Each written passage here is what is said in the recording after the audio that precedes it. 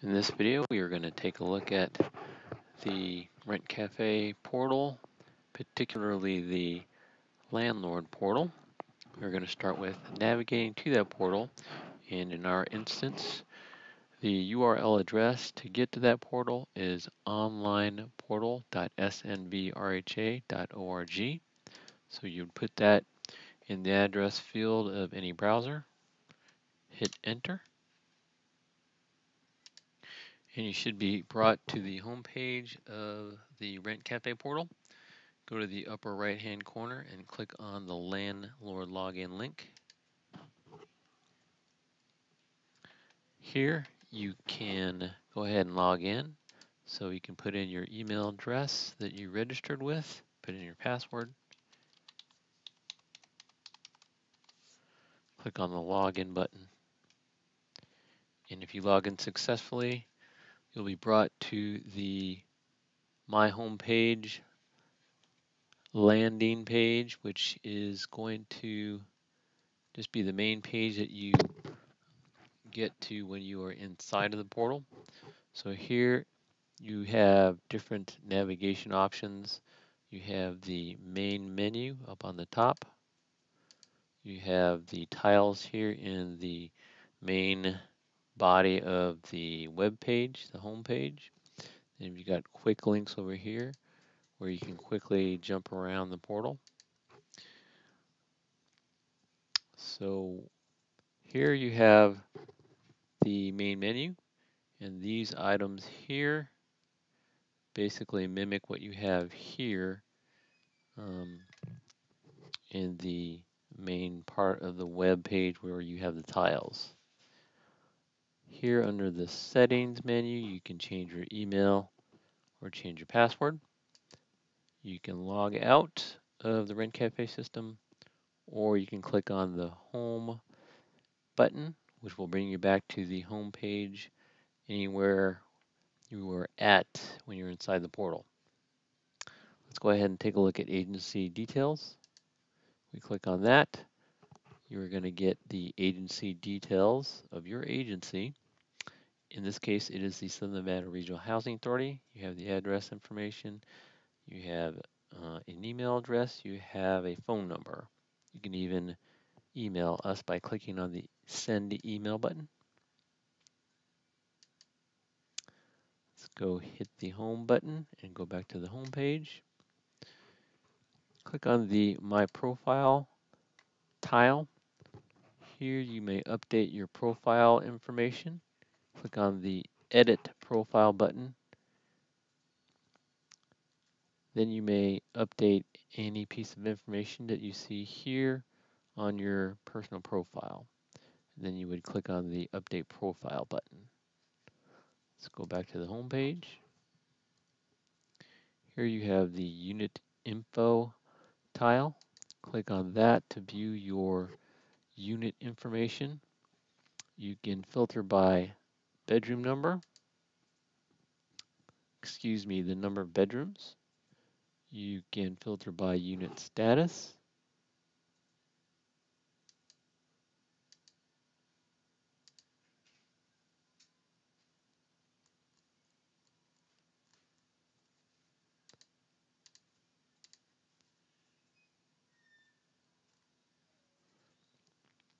And finally, you can do a text search by entering text within this particular search box.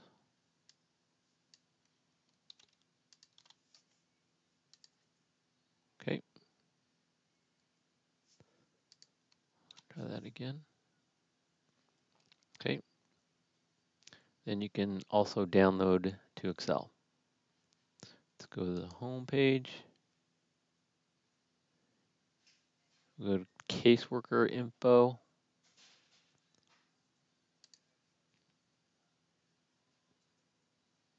Okay, so at this time the caseworker info tile is not working. It's probably because this is an old record and there's no caseworker on file. So let's go ahead and go to documents.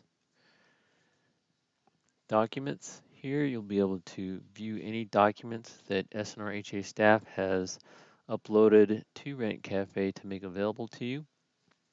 You may also upload your documents that you want to allow SNRHA staff to view. So you can have your own documents that you can upload to RentCafe, and this will make it available for SNRHA staff to view.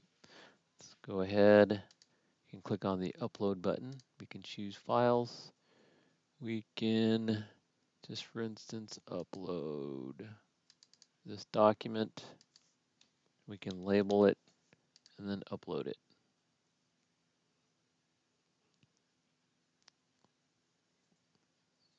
And here is the document that is available for our SNRHA staff.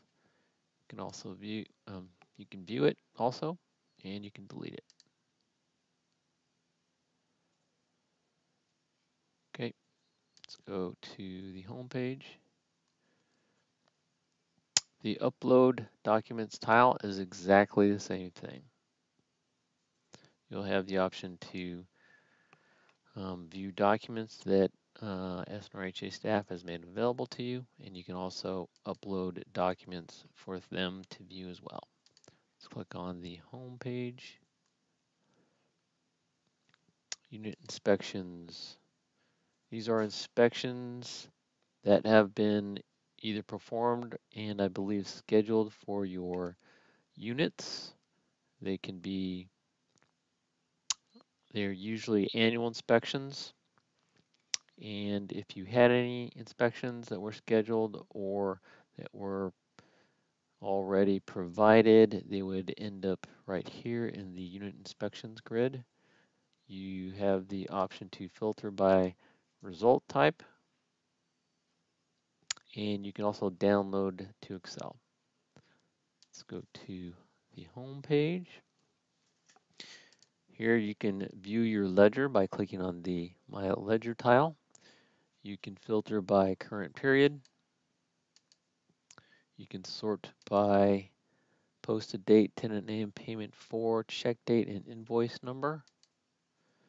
You can sort by descending or ascending, and you can also search by check number or adjustment number.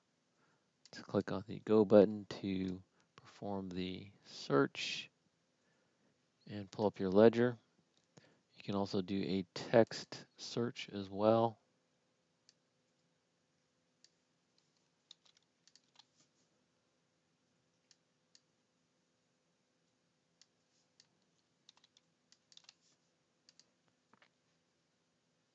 Okay.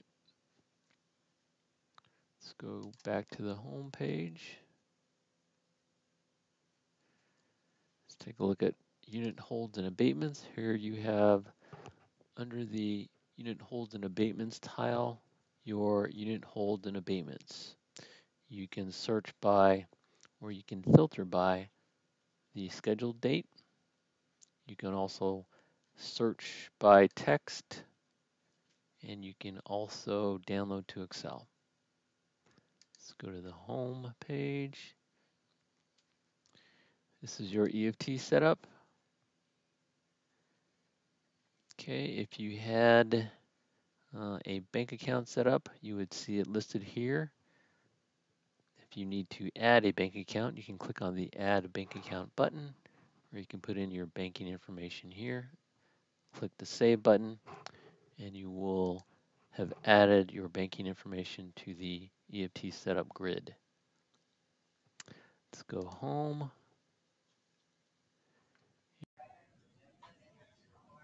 Okay, so what we want to do next is the rent increase request. Okay, so in order to do that, we'll click on the rent increase request tile, and this will start the process of the request. Next thing we want to do is click on the add request button. Okay, this will launch the process. So here we have all the steps for the rent increase submission. Above here will give us the progress. And in the main part of the page will give us all the tasks that we need to complete in order to go to the next task. Okay, so the first step is to select the preferred language. We'll click on the next button. Here we want to provide the unit selection. So in this case, for the purpose of this exercise, we're going to select one, and we're going to click on the next button. Okay, this step is showing us the unit details. So these are the unit details of the unit that we selected. Okay, we'll click on next. Okay, so here what we want to do is enter in the proposed rent. So I'll enter in 196. We'll choose a date. We'll just say October the 1st. And here we're going to enter in the reason for the rent increase. So we can either enter in or select area price increase or lease renewal. So in this case, we're going to click on area price increased. And if we choose that, we'll get to enter in, we're going to enter in comparable unit details. If we wanted to select lease renewal, it will basically skip the comparables.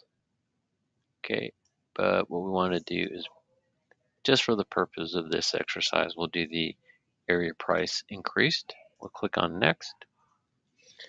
Okay, so this question here under comparable unit details, it's asking, would you like to submit details on unassisted comparable units? So here we're going to click on yes. Okay, the next question says select the number of unassisted comparable units. So you get to select from 1 to 3. So what we're going to do is click on 1 for the purposes of this exercise. Okay, then we'll enter in the comparable units. So I'm just going to make this up. Okay, this is the comparable unit information. We'll say 1,100 feet. Number of bedrooms is 2. Number of bathrooms is 1. And we'll put in the amenities, backyard, and garage. We'll say that. We'll put in the monthly rent of the comparable. So I'll just say $200. And we'll click on next. Here under the documents step, we're going to upload the required documents that we need to finish this submission. So it's asking us to upload a copy of the rent increase notice and also the proof of service or delivery of the rent increase notice. Okay, let's go ahead and upload those documents. We'll click on choose files there. After we clicked on the upload button, we can go ahead and select both of those documents at the same time, and we'll click on the open button. Here we'll enter in the description of those documents. So here we have the notice and proof of delivery. Okay. Then we'll upload it. Okay. Click on that.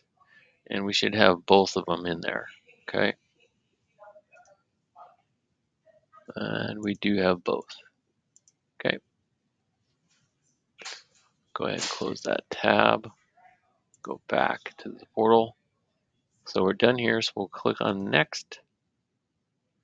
Then here, this is the last step, we want to sign and submit. So we're going to go ahead and click on the click here to sign button. We will say, click the agree and continue button. Then we're going to sign. We're going to enter in our signature here where it says create your signature. Under signature, then we want to put in our initials here as well. Okay, when we're done, we're going to click on save and continue. And this is the document that we need to digitally sign.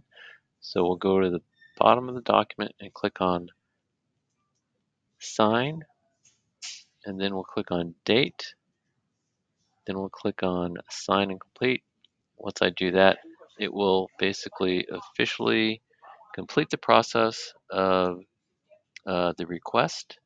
So I'll go ahead and click on that. And that is it. The process is done. Once you see that big green check mark, that means the process for submitting a rent increase is finished. Okay, well, that is it for this particular function, the rent increase function. Okay, and that is it. Okay, so the next thing we need to do after that is to wait for SNRHA staff to go ahead and notify us of what the next step is to do. Okay, so let's go ahead and go back to the main menu, and we'll click on the home menu item. And we'll get back to the main page. And let's go to the settings menu item and go to change email. This is where you would change your email address. Put in your new email address, confirm the new email address, enter in your password, and then click on the update email address. You can also change your password by going to the settings menu item, then click on password. Here you can update your password, put in your current password, your new password, and then confirm your new password and click on the update password. You can also click out of the, you can also log out of the system by clicking on the log out